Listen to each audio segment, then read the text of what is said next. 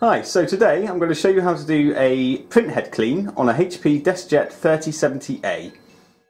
What head clean does is it forces a bit of ink through the printhead and unblocks any dried ink or any sort of air blockages, anything that's getting in the way of producing good quality prints. Okay, so to start with, what we want to do is go to this little spanner. This is your little maintenance button. If you press that, then we can go down to Tools. So if we press OK, which is this middle button on Tools, here you'll find the printhead cleaning. It's number 1. So what we're going to do, this will use a bit of your ink up, so we'll just go and press OK on this. You'll find that this usually takes a couple of minutes to perform. So once this is done, it will print out a little test page for you. As you can see, this printer has some major issues.